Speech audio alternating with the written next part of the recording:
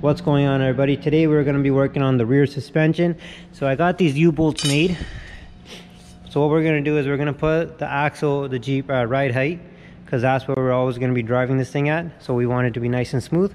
So what we're going to do with these is we're going to pretty much tack them on the frame like that. Once we have the axle sitting where we want it, from there we're going to be making the tabs for the wishbone and for the lower links. And once everything's done, we're just going to cut those off, and away we go. Also, what that would do is that way we could have the Jeep lifted on the hoist, so we're not, like, you know, crawling under there. Nice and comfortable, nice welds. So stay tuned and watch how we do this.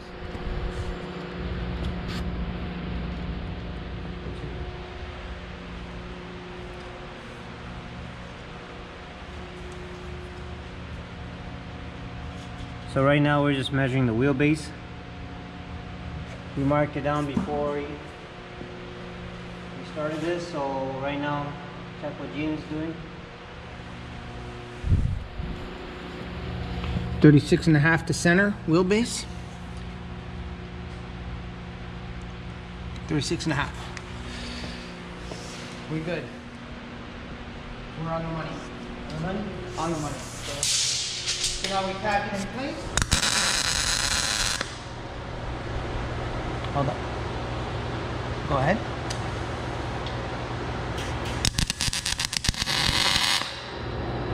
Okay, you can put a tack now on either side now if you want.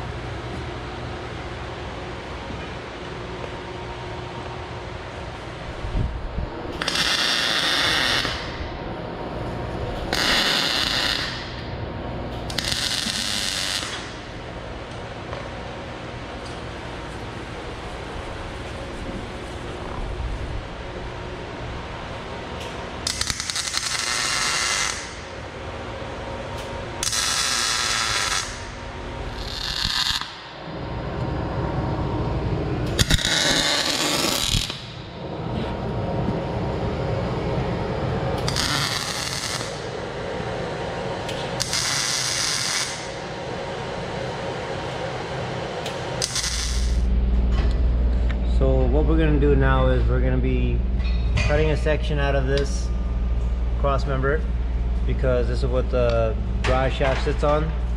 So this is going to go higher. We're also going to be raising the tranny a bit, just so the whole angle of the drive shaft is more in line with the angle of the pinion gear at the back.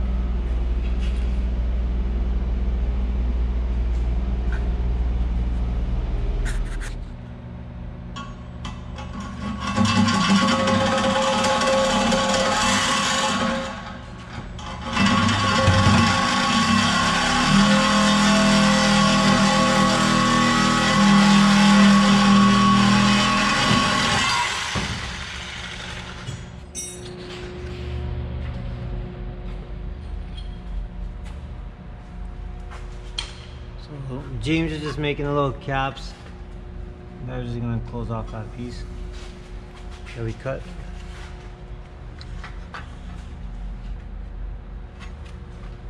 And this one is going to go on top of this. Just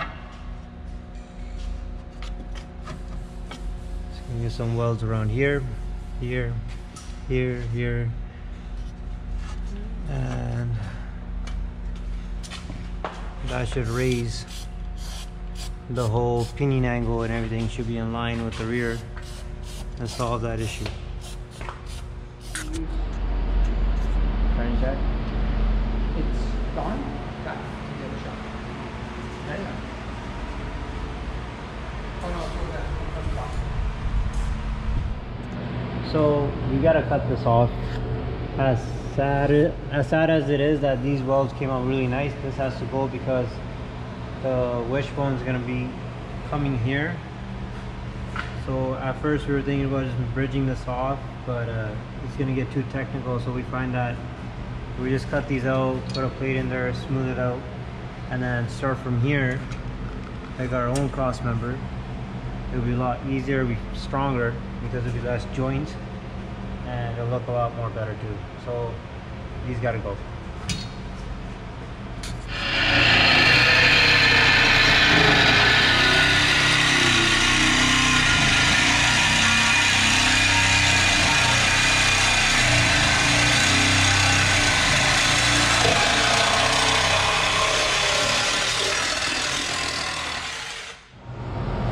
So this piece that we made is just gonna cap off this hole. I'm gonna just do full welds all around and just grind it flat.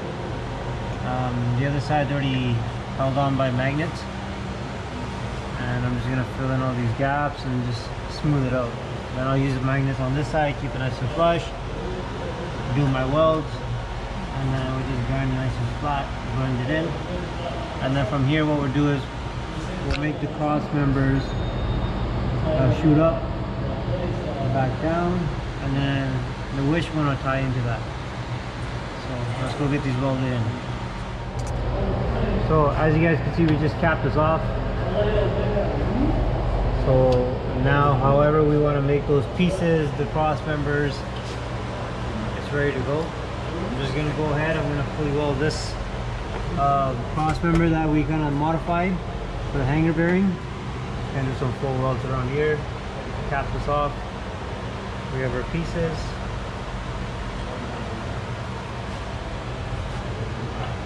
So I'm just going to go in there. I'm going to weld that up, and that'll be nice and strong. Alright, let's get it. Alright guys, another day on the build. What we're going to do is we're going to be using this OEM cross member that was about here. Well, what we're going to do is actually we're going to clean up all these little studs and stuff that we don't need. And this is going to go about here. We're going to make our tabs off it for the wishbone. I'm going to make like 2x2 towers that are going to just like shoot up. It's going to go across, naturally curve over, and weld into here. The OEM one, which was about here, was kind of in the way, and it wasn't really giving us the proper room that we needed, so we had to get rid of that.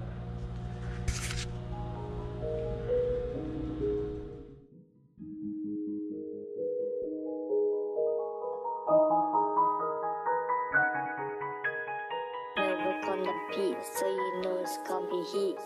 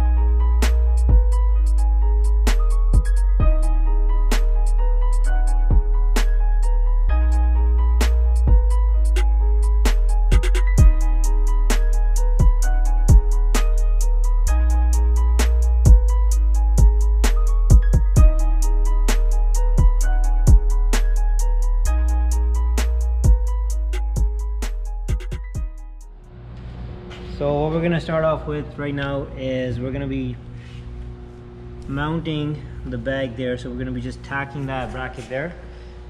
And what we're going to do is we're going to be working on the lower control arm links. We went ahead and got our cardboard template made out. James brought out Picasso and came up with this nice boot. So this is going to tie in the lower control arm, and then this hole is going to tie in the shock. We're going to get 4 of these made at 1/4 inch metal, and that's going to be welded onto the actual axle.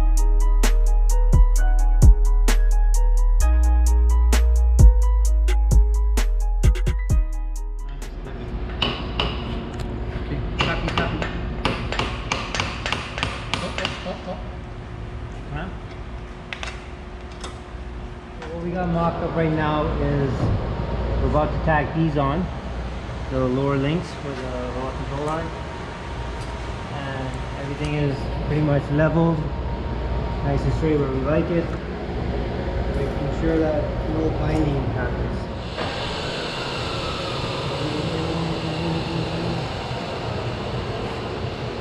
So these pipes are going to be used for the front portion of the lower control arm. What we did was that we just took the cylinders like that, we cut the dome part off just to kind of finish the whole look. James is just going crazy. He's gonna, you know, well without his mask. No protection. No, he's raw dog. Raw doggy, baby. All yours.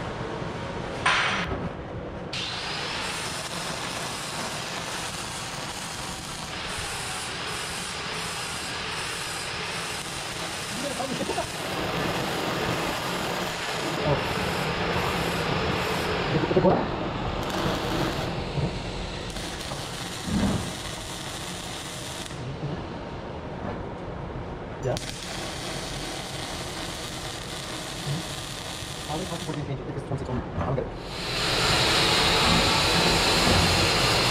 So there you go, guys.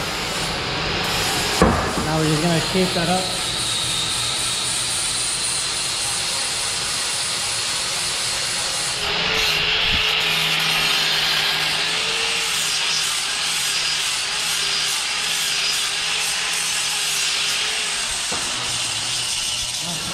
So right now we got the left lower control arm tacked up into the home position.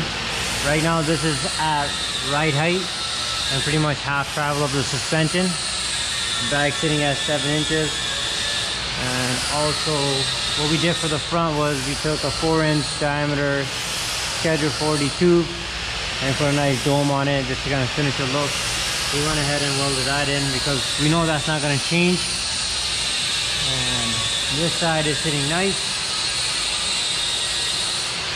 Right now we're just gonna go ahead, find exactly where this has to go, so it's in the same symmetrical area where that is, and tack that in.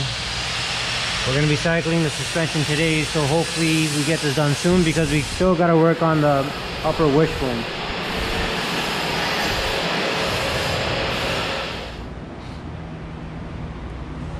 Alright guys, so right now what we got going on is we're going to be working on the upper control arm, so the wishbone.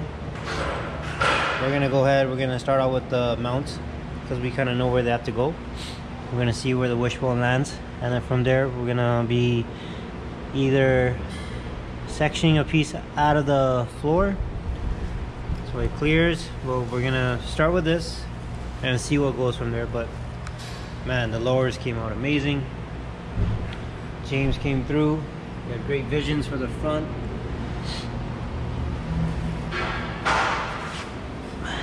But this looks fucking legit. Alright guys, so we went ahead, we cut this much off, but it looks like we're gonna have to go in the actual floor of the Jeep, which I'm not too surprised. Kind of knew that was going to be happening, but we wanted to go little by little just to make sure, you know, might be a little hope or something. So it looks like we're going to have to go about here, which will leave us on this side about here. So there's this module that sits right here, so as long as we can just kind of keep it within, we'll be okay.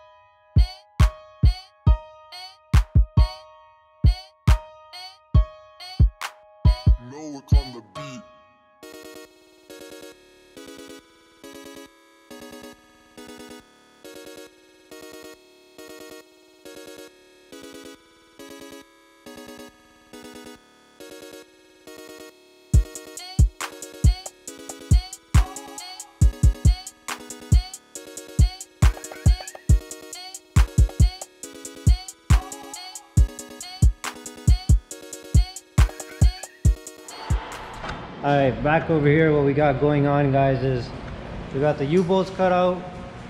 We're gonna be cycling this bitch now. So, moment of truth.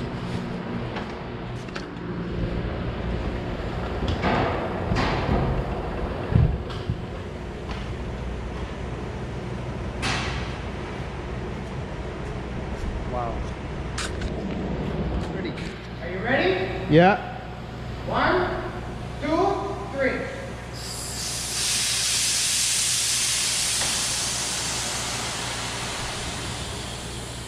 On the ground. Money, baby.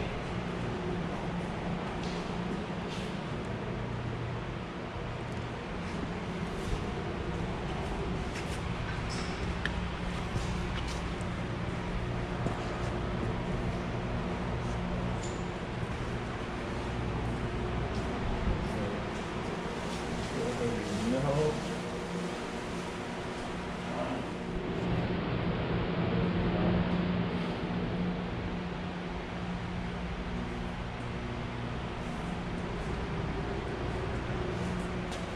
Now I can finally get in.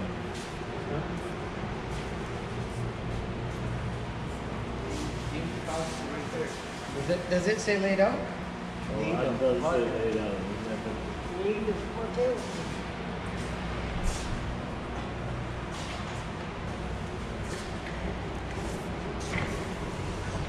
Oh shit, Jay's on his fucking. I don't know, Jay is deep.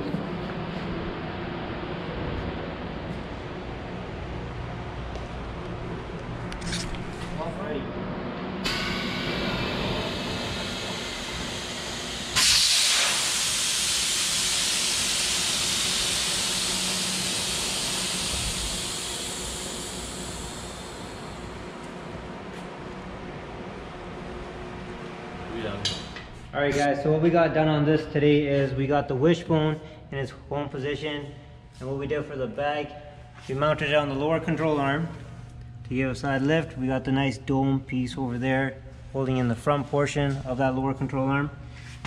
For the front, for the wishbone, we got a nice cross member that we reused. Right now it's all laid out on the floor. Huge shout out to James, Harmeet, and Suk. Again, thank you guys for making your time, you know, available and stuff for me. But this is looking wicked.